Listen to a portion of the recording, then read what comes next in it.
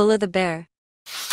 In a world where humans and creatures coexist, Pulla was a 4-year-old girl who loved exploring the outdoors. One day, while walking in the woods, she encountered a bear. Pulla was initially scared, but soon realized that the bear was just as scared of her as she was of it. She slowly approached the bear and started talking to it. The bear seemed to be intrigued by Pulla's voice and started to approach her. Pulla was delighted and the two of them started to spend more time together. Pulla would bring food to the bear and the bear would let her pet it. They soon became the best of friends. One day, while they were playing, Pulla noticed that the bear was limping. She realized that the bear had hurt its leg and was in pain. Pulla immediately ran to the nearest town and asked for help. The villagers were amazed that Pulla had befriended a bear and offered to help.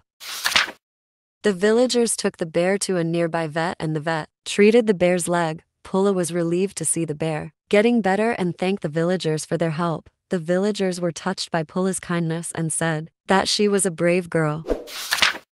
Once the bear was healed, Pulla said goodbye to her new friend. She promised to come back and visit the bear soon. The bear was sad to see Pulla go, but was also happy that she was safe.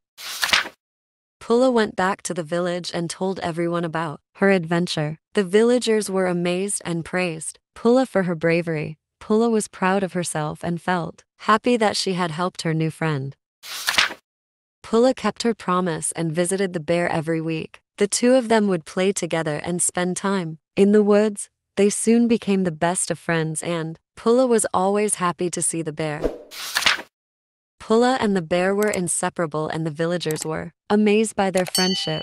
Pulla and the bear were a reminder that friendship can exist between any two creatures, no matter how different they may be. Pulla and the bear were a reminder that friendship can conquer all.